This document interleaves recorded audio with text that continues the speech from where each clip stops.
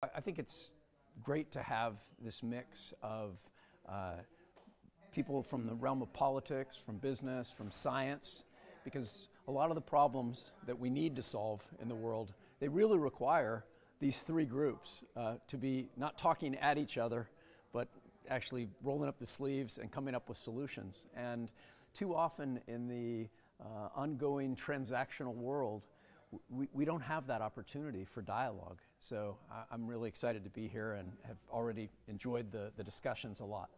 Since the pandemic, some of the problems that we were already facing, they seem to have accelerated and been amplified.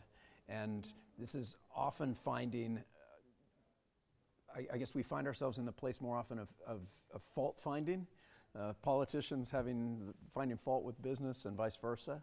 And I think it's a great opportunity to be together and to have a lower stakes setting to share ideas, to challenge each other, and I think an opportunity like this is not to be missed.